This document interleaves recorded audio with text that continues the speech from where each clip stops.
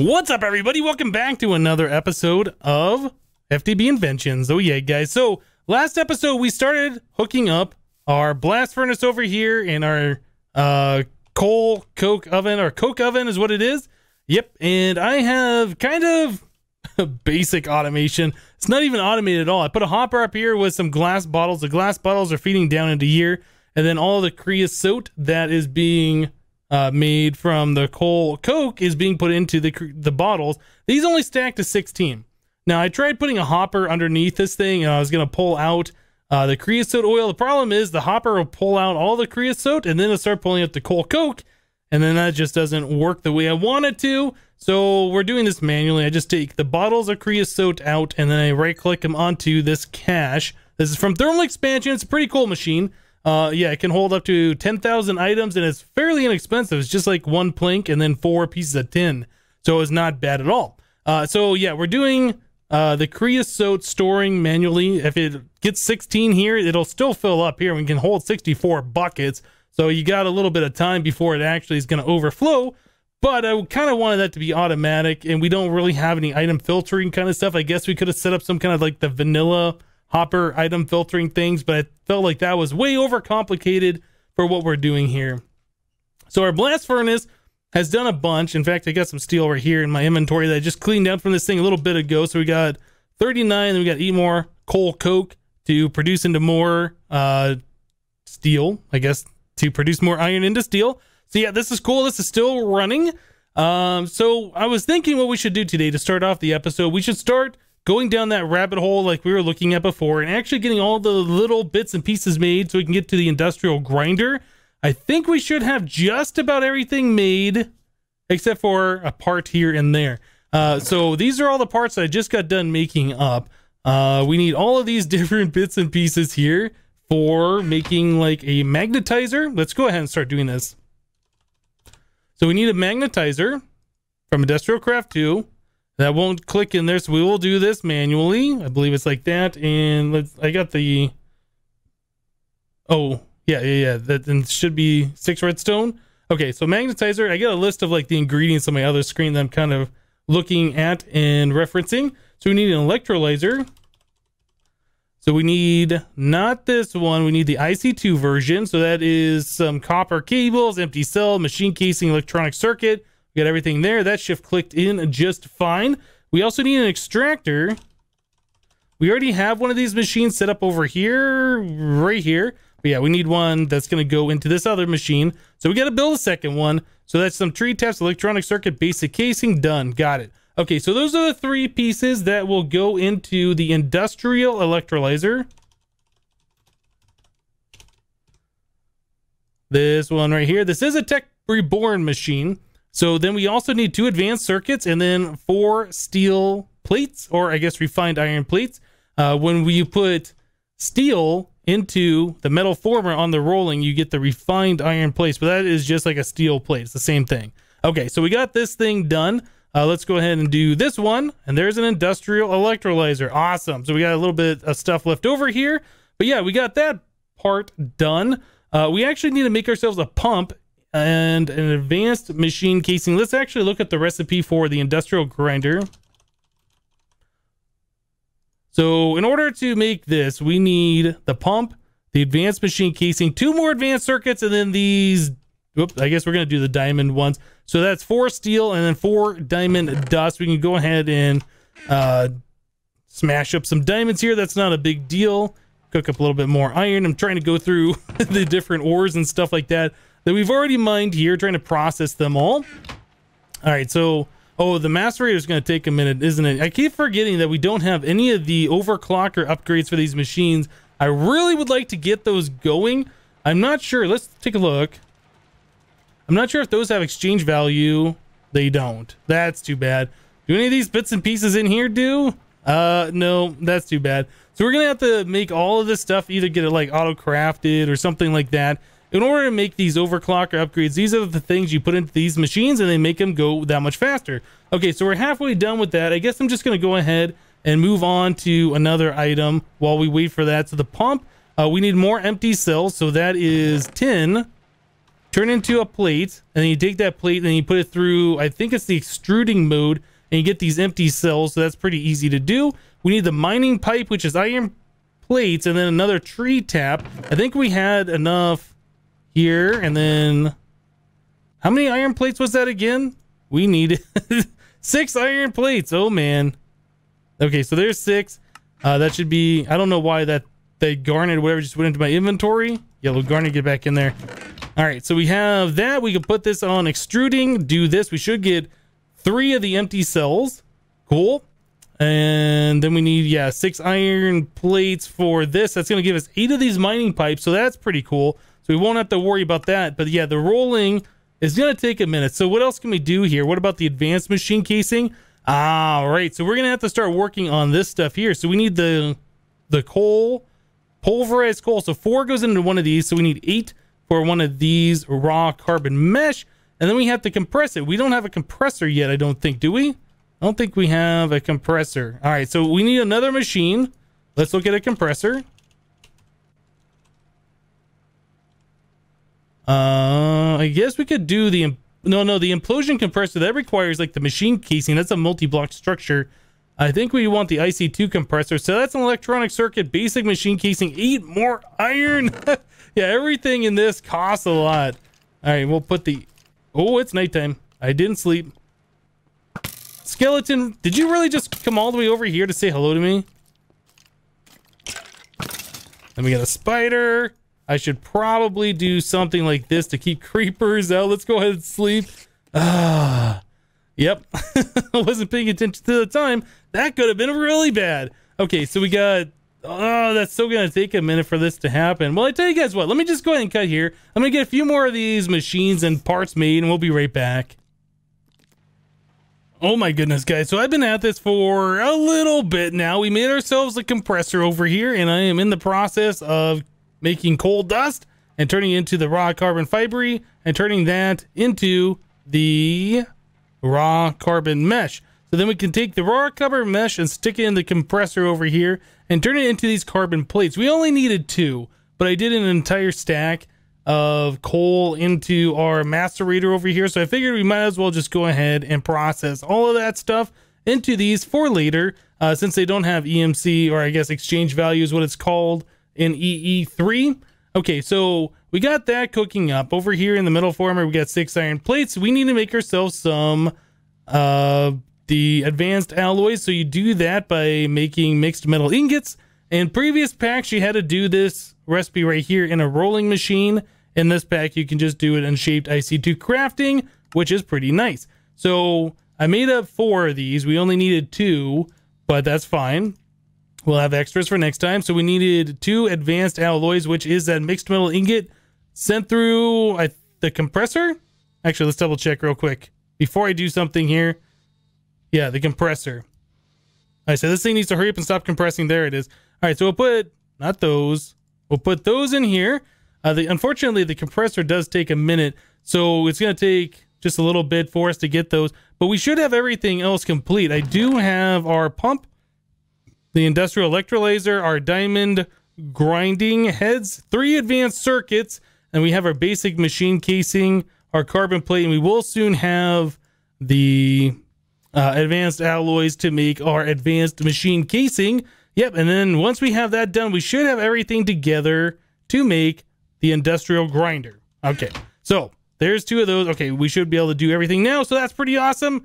Let's do this and that. There's the advanced machine casing, and finally, there's our industrial grinder. That only took about a year. Well, it's only the 4th episode of the series. It's not that long, to be honest. It's just an involved crafting process. Okay, so now that we have the industrial grinder, we can't do anything with it. I know, it's pretty awesome. But no, but seriously, we need to make ourselves a multi-block structure for this thing to work on. And I'm trying to remember what it was. I was thinking, yeah, it's 3x3 of the standard machine casing. So let's look this up. I was trying to look at my notes to figure out what we needed to do. So we need standard machine casing. We're going to need 18 of these. We're going to need 2 3x3s. And then we're going to need 8 reinforced machine casing. This is so much iron that goes into this. So If we needed 18 of those, we're going to need 4 recipes, right? No. 6 recipes? Math is hard. Well, if we had 4 recipes, that'd be 16. So we're going to need 5 recipes. So 5 times 6, 5 times 8. It's a lot of iron we need for all of this stuff. And then also the electronic circuits. Yep. That's going to be a lot of rubber, a lot of copper, some redstone, more iron plates. It's all going to be pretty expensive. So let's look at the reinforced machine casing. So this is one that we need 8 of. So we're going to have to do this twice. So this is 2 advanced circuits, 2 advanced machine casings. Good thing I made up these extra stuff. So I'm going to have to make more of these. Yep. And then we're going to need some steel plates. We only have to do this recipe twice, but it is a little bit more expensive. So yeah, it's going to take a minute to get to where we need to be. I need to make more of those mixed metal ingots. I need to compress them down to advanced alloys. We're good on the carbon plates, but yeah, it's going to be a lot of iron that we have to process through there. In fact, I should take this almost full stack of iron and stick it through here and just start turning them all into metal plates. All right, well, I guess it's going to be a little bit longer than I was expecting before we're going to be able to get this done. So anyway, let me go ahead and get some more stuff done here, guys, and we will be right back. Whew! All right, guys, so we got all of that crafting knocked out. Oh my goodness, remember all that steel we had? Yeah, we're down to 11 now. Not that much anymore. So it's taken quite a long time to get all these different bits and pieces together, but I'm pretty sure we have everything the way it needs to be. So we're going to set up our industrial grinder over here. The problem is we're going to need a lot of power to power this thing, and we got to figure out what we're going to do for that, but we'll figure that out here in a moment. So there is standard machine casing. And then we need reinforced machine casing in the center. I believe I saw that I need water in the center of this. I think that's true. And then we have to do like that. Okay, so it doesn't form a multi-block structure, but what should happen when we place this down is this should say that it has, oh, it says it's missing multi-block. Uh-oh. Now the question is, can I break the standard machine casing with a pickaxe, or does that turn into something else? I think we can just break these. So it might just be that the water in the center is incorrect. I don't think it has to be solid in the center. Okay, we're going to try a few things here and see if we can get this right. Oh, okay. So no water in the center. Maybe I was incorrect. Maybe it's the water has to go into this machine. Ah, that might be it. That might be it. Okay, so if I right-click a bucket of water in here. Oh, you can take the water back out too. Okay, right-click on here. Yeah, we do have an internal tank. So we needed some bauxite, and then we need to power this thing. All right, so let's figure out, well, I guess let's get some bauxite ore. We'll stick it in there for now. Bauxite, this stuff. Yeah, we'll just go and grab all of that, and we'll stick that in the machine. It doesn't have any power, so obviously nothing is going to happen just yet. I should probably also get a little bit of more water in here and fill this tank completely full. All right, so we got everything set up except for the power situation. So that's the next thing we got to figure out. We were talking about doing the water wheels before, and I think we're still going to do that. There's also a power converter mod in here. I think the immersive engineering, I was going to say applied energistics. I think the immersive engineering power cables do convert between RF and EU. But the last time I tried that, it was acting kind of funny, so I don't know. We might just go ahead and do like this stuff depending on how expensive these are. We need diamond kinesis pipes around a block of redstone. Okay, so the way the power converters work, you need the energy bridge, and then you need an input side and an output side. So we need a consumer, so we consume energy. I guess we'd have like a RF consumer, so we'd be taking in RF, and then we'd need a EU producer. We don't need HV. Like an LV producer would be fine. That only outputs 32. So you'd probably want like an MV or something like that, 128. What else do we have here? We have 512 for the high voltage. That might be another thing. But either way, we can't quite do this stuff just yet. Looks like this is going to be a little expensive. The energy bridge we were just seeing here requires these diamond kinesis pipes, which I guess you get 8 of those for 2 diamonds and glass, and then a piece of redstone. I guess we need 8 redstone for all of those, and then another block. So it's not super expensive. Let's check out how much the RF consumer cost. That is a capacitor bank and some gold. Or we could do the thermal expansion recipe down here. Is there anything else we can do?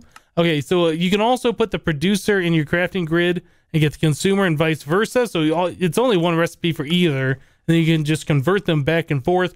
The capacitor bank, we would have to get into Ender IO. We don't have any of this stuff done. So we'd probably want to do the thermal expansion, but this is still going to be a little expensive. Lots of copper and stuff like that. I don't know. We might end up just trying the the immersive engineering just to start. That might be enough to get us where we need to be. I am not 100% sure on that. But first things first, let's go and grab all of our creosote, and then we, oops, I didn't mean to click on there. Grab all of our creosote. Put that in there. Yeah, so we got 3 stacks of 16. We can turn some of that creosote into treated wood, and we can start looking at making some of the water wheels for the water wheel. All right, so in order to do this, we needed some planks. Let's go ahead and convert some of these wood logs into planks, and then we do this. I have messed that up. It's okay. Still messed that up. Do it. There we go. There's a stack of treated wood. So the water wheel, we need to make 3 of these if we're going to do this, and that is the water wheel segments. We need 4 of those, and that is 3 planks and 4 sticks per segment. We need 4 segments per water wheel. We need 3 water wheels per water wheel unit. And then on top of that, we're going to need the kinetic dynamo. Yeah, this thing. Which is copper wire, which is 4 copper and 1 stick gives you 4. So we'd need 8 copper, 2 sticks, and then 1 piece of iron to make the wire coil, more iron, and redstone. It's not super expensive. Let me go ahead and bust this out real quick. I'll do the crafting for that, and we'll be right back, guys. Oh my goodness, guys. So I've got some stuff going on over here. You can see I set up 3 water wheels. Yeah, because the last time I checked, I don't know how much it is in this pack, but the last time I checked the water wheel output, we can get them up to about 88 RF per tick. So that wasn't a whole lot, but it is consistent power. So we might not be using the power for a while, and then we'll use a lot of it. We're also going to want constant power for applied energistics when we get that up and running. So yeah, we have these sitting up here, and then I made some leadstone flux ducts. These only hold 200 RF per tick per connection, I think is what it is. So we have that. We got 3 of those going down into one single line that runs underneath the ground here to the center point, and then that runs all the way down over here to right here. Cool. So I made myself some immersive engineering wires. So we're going to attach the LV wire connector to the leadstone flux duct, and that should convert it from RF to EU, I do believe. So that's what we're going to do over here. Now, the reason why I'm not using immersive engineering wires from the water wheels all the way over here is because they have a power loss. After 16 blocks, they lose like 5% or 10% of the power. It's not good. This is a lot further than 16 blocks, so really don't want to mess with that. But for something like this, where we're just connecting these directly to a machine, this should be just fine. So we can go and pop off this block so we can kind of see what I'm doing a little bit easier here. Let's put some blocks underneath me. Right there, right there. And we will put that right like that. Cool. All right, so we need to put another wire connector right here. Oh, I can't reach it. Just tearing up the entire floor here, trying to get this stupid thing on there. All right, we'll put the wire connector right there. Yeah, you can see it attaches just fine. And it does say 0 out of 256 RF. Does it say that? Oh, okay. It says that no matter what it's connected to. I thought it might have been change specific because it's attached to a flux duct. Okay, but anyway, we just need to take this wire coil, right click, boom, connected, done. All right, so we got RF, and we're converting that to EU specifically for this machine. We don't have the water wheels hooked up yet. We're going to do that together here in just a second. I just built out the frame for them. All right, so this, doot. And then need one more block right there. Perfect. Okay, you can't even tell anything's going on. This machine should be fully powered. Yeah, once we get our water wheels up and running, which is going to be pretty awesome. All right, so the water wheels, I'm using quite clear glass. I got some regular vanilla glass. I exchanged it. And then you can use a chisel to chisel vanilla glass into quite clear glass. I went with this because you can't see any of the nasty vanilla textures. It's quite clear, literally. All right, so we got everything should be set up here. We're gonna need some water. I don't have that hooked up. Should probably grab, is there a water? Well, I guess there's a river over here. I was gonna say we should probably grab something like an infinite spring. I'll go ahead and set one of those up here right now. Yeah, should have gotten one of those together earlier, but I didn't. It would be nice if we had something in this pack that you could do like an automatic, like a never-ending bucket. I know we've had mods like that in the past. I can't remember what that was, like Requiem or something like that. It had like the golden chalice, I think might have been what it was. Yeah, you can just keep right-clicking and place the source blocks. I wish, well, there might be that in this mod pack. I haven't actually looked at every single mod that's in here. All right, so anyway, we're gonna do that. Yeah, we need to get up here. We have to place water into the top, and it's got to run over the thing. Oh man, I'm gonna have to get back down here to get another source block. So yeah, the way we're doing this is the center point is right here. We're putting the water one block off centered, and it's gonna be running from this side all the way down there, and it should hit the ground and then go underneath. Let's go ahead and go down, take a look at it. Yeah, so it goes over the water wheel, down, hits this point. In fact, this row of blocks right here could be solid, and then it goes underneath. So we got two more blocks right here, and we're gonna put a water source block right above flowing away, and then we're gonna do the same thing up here, a water source block flowing into it. So that increases the output a little bit. It's kind of hard to explain if you've never seen it before, so I'm gonna stop explaining it because it probably won't make much sense to you guys. All right, so we'll do that. Do that. I'm gonna do this so I can make an infinite source up here. There we go. All right, so we got some water going like that. The water wheel is gonna stop, which is fine. We don't really need that going right at the second. All right, so we get rid of this block here. We need water flowing into it. Grab one right there. That should be an infinite source now. I am just gonna put, get a piece of dirt so I can get up and out of there. All right, that's infinite source. So that those three source blocks are running into the water wheel here. It doesn't spin it very fast like this, but it will help out the total RF production per tick that this thing can make when everything's going. Okay, so we got that set up here. Cool, so that's kind of what it's looking like now. Yep. And if it's not spinning as fast as you think it should be, it's usually a visual glitch, like logging out of the game, logging back in. Usually solves those kinds of things. Yeah, I don't really have, well, I guess I got a little bit of glass. I was gonna say I don't really have glass on me to show you guys this change here, but we should probably just put these in here anyway. So we're gonna do this and this. Gonna get rid of those.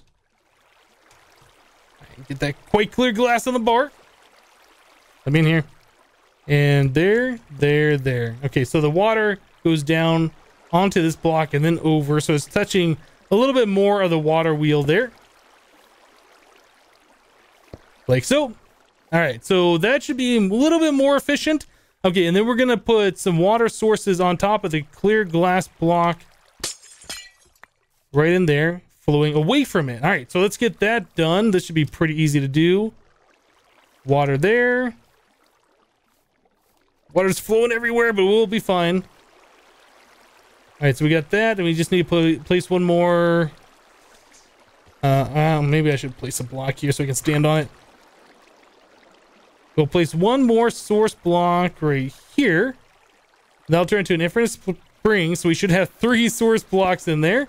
All right, so there we got that flowing away from the water wheel now. Cool. So that should be maximum efficiency for the immersive engineering water wheel. I'm going to go ahead and do this on the other 2 of these things, so we should have 3 of them going maximum efficiency. Cool, so let me go ahead and get to that, and we'll be right back, guys.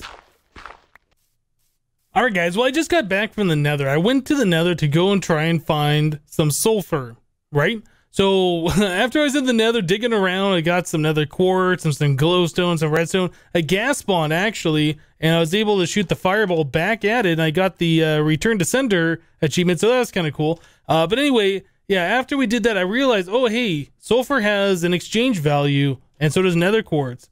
And nether quartz is 256, and I think the sulfur is 32. So let's go ahead and do some of this. But we need the sulfur for reasons. Let me go ahead and get some of this stuff real quick. Let me just use the rest of this. All right, so we have 8 sulfur. Great. So we got everything hooked up over here at our water wheels. Yeah, so everything's hooked up over here. We get the power running over to this machine, and the machine is not receiving power at all. So my thought on this, and I've seen this before, the immersive engineering will convert RF to EU, but it's like you have to put that EU into like a bat box or whatever. And I was looking at the recipe for this before doing the bauxite into the titanium, tiny piles of titanium. It says it needs like 200 EU per tick or something. So anyway, or maybe it was 100. Yeah, bat box would only do 32. The CESU, I think is what it's called, does 128. So this would be more than sufficient for that. So I wanted to make one of these. It's a lot of bronze, copper, and these advanced RE batteries. These require sulfur. So this is why I was in the nether looking for sulfur. And then I realized that, yeah, these do have an exchange value of 32. So we can exchange nether quartz for that. So I mined up some nether quartz. So I think I should have pretty much everything ready to go. Actually, you know what? I lied. We don't have any of those copper cables ready to go. Let me go ahead and grab some of these copper ingots. I don't know how many we need. We'll put 6 in here into the extruding mode. We'll get those going, and I should have a little bit of rubber, I do believe. Yeah, I smelted up a stack of this a little bit ago as well. Okay, so we can empty out our inventory for these things that we don't need at the moment. Yeah, netherrack we don't need. Okay, I think we should be good. Yeah, and I made myself a wrench. We're gonna have to wrench that CESU when we place it down there, because things in IC2 don't really work the way you think they should. But anyway, we got the copper cables that we need. We should have everything else. Well, hold on, 2, 4, 6, and then we needed 1 more. So in fact, we don't have all that we need, but doing this definitely should now. Okay, cool. So let's go ahead and make the 3 of these.